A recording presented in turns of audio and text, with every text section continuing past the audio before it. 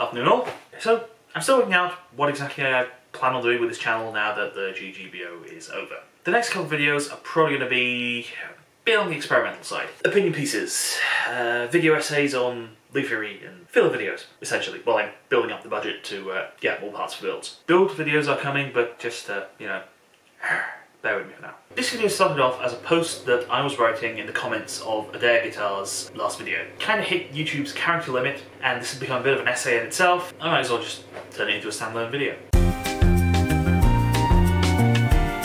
Let's address the elephant in the room. Across many hobbies, 3D printing is a bit of a taboo subject. Back in what, 2014, 2015, the Luthiery hive mind of the internet was getting in a bit of a tizzy over the whole issue of 3D printed guitars. You can't do that, they'd scream. Heresy! Plastic isn't a tone wood! There were plenty of clickbaity articles floating around the internet about how 3D printing was the future of guitar making. Even Ben Crow got drawn into the subject on one of the very early Crimson Luthiery podcasts. The problem, as far as I could tell it, was that most people who were writing angry comments were not actually familiar with 3D printing. They just saw a new threat, a new challenger in the sadly highly traditional and conservative world of guitar building. They just got their knickers in a twist over something that proved to be nothing really. A recurring line of thinking I saw, like CNC machining, 3D printing is an easy mode. You press a button on a machine and 10 minutes later you have a whole printed part ready, just like that.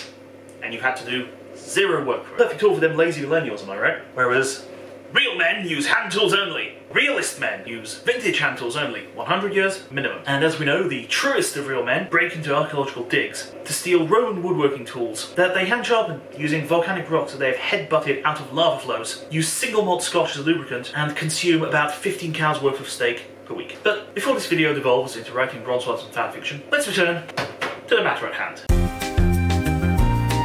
Let's make one thing entirely clear. Odds are, even today, with all the improvements in 3D printing tech that have happened since 2014, 2015, you will never 3D print a guitar. Not because something plastic, something dark side. Honestly, it's not worth it. There are a few designs for 3D printed guitars floating around the internet, and I recall seeing a few 3D printed guitar startups. But the 3D printing revolution has not swept over the Luthiery world. And it probably won't, at least not in the 3D printed guitar way. 3D printing is not really technologically suited to making guitars. Yes, you can make them. At best they'll be technology demonstrators, at worst they'll be novelty art. Realistically, when we speak of a 3D printed guitar, we're speaking of a 3D printed guitar body. And even then, a partially printed body at that. With the pickups, bridge and neck joint, and usually these things use a bolt-on Strat style neck, mounted to a wooden plank which serves as the core of the guitar, and the rest of the body being 3D printed wings, effectively. Kind of like that modular guitar Tim Sway made a couple of years ago, but with plastic rather than wood. The thing is, 3D printed materials are not ideal as structural guitar components. They don't have the strength to resist the tension of guitar strings, without either bending or snapping and delaminating. So you can't really use them as necks.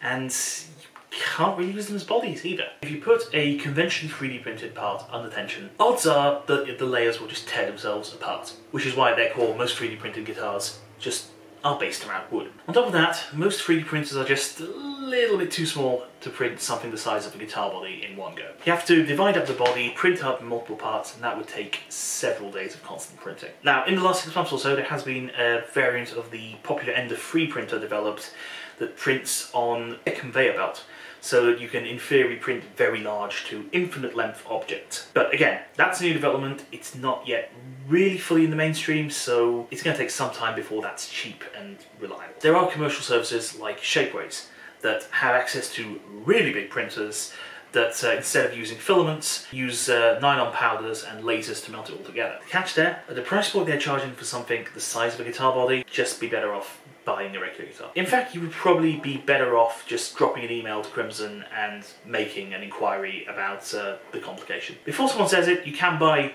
wood 3D printing filaments, but for the most part it's just MDF in a plastic binder with a bit of wood colour thrown in. If you want an MDF guitar, there are easier ways. Now, I'm not saying this to crush the folk singing dreams of Abib Benedict Rodriguez, but at this point, a 3D printing guitar just isn't worth doing. I'm not saying it isn't doable, or that it shouldn't be done. Just that as the technology exists right now, 3D printing offers pretty much zero advantage over traditional guitar making. That may well change in the future, but for right now there isn't much point. It's a bit like Making a working piano out of Lego. Sure, it's impressive if you can pull it off, but it's not practical enough to be worth it, and it's unlikely that there is ever going to be a Lego Steinway collaboration. So, what can a 3D printer do for you, the budding luthier? Why should you part with your hard-earned cash for a glorified hot glue gun? So, where 3D printers excel is really the small scale, not the large. Go look at any guitar you own and identify all the plastic parts on it. Go on, I'll wait.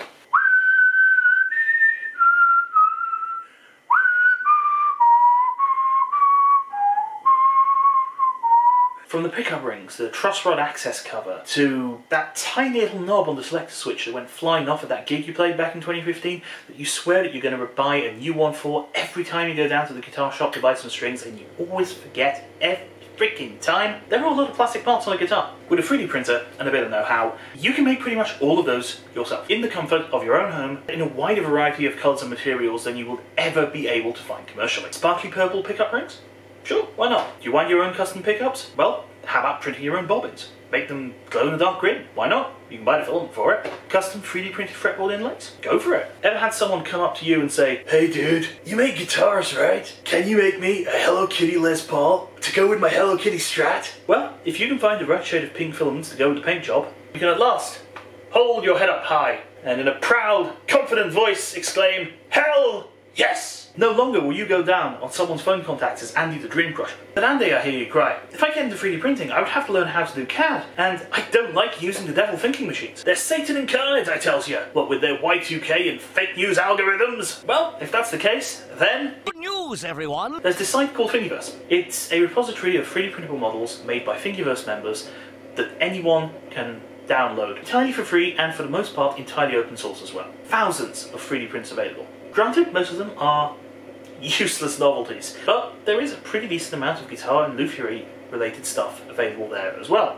String winders, fret rockers, a whole set of surprisingly accurate unstring radius gauges. Those are just a few that I've printed. I've seen file holders for fret dressing, fret wire radiuses, mounting rings, knobs, those tiny little knobs that go on the end of pickup selector switches, etc. There's tons out there. Now, are they perfect? No, probably not. Let's be honest, many of us could probably jury-rig something together out of masking tape, super glue, and the contents of our scrap wood bins. But if you're in a pinch and you don't have the budget to drop on a tool that you really need right now, give or take a few hours of printing and a trip down to the hardware shop to buy some nuts and bolts, you can get something that will work surprisingly well. But what if you can't find what you're looking for? Okay, well now we're getting into DIY territory.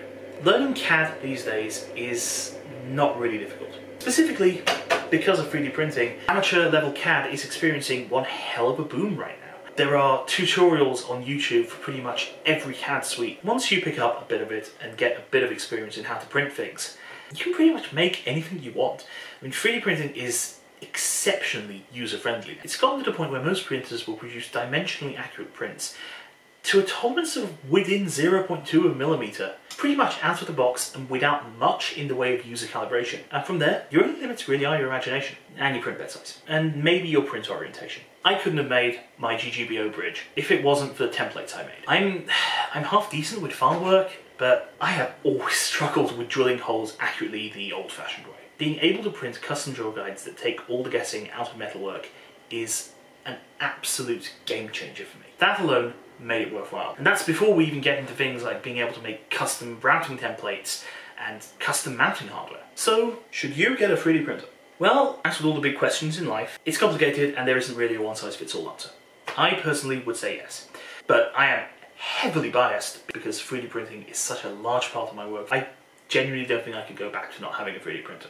Now, granted, if you are of the serious school of boutique Luthiery and would rather gnaw your own leg off and let the machine do anything for you, then no, 3D printing is probably not for you. Nor is this channel. At this point, 3D printers are common enough that the economy of scale has kicked in and reduced the price of a half-decent machine to about 200 to 250 local currency units. Filament is at about 20 local currency units per kilo. Honestly, at that point, I'd argue that it is worth a gamble. At least to try it out. So yeah, 3D printing Luthiery. You'll never 3D print a guitar, but you will probably find several very useful uses for a glorified hot glue gun. Anyway, that's all I got for now. So yeah, thanks for watching.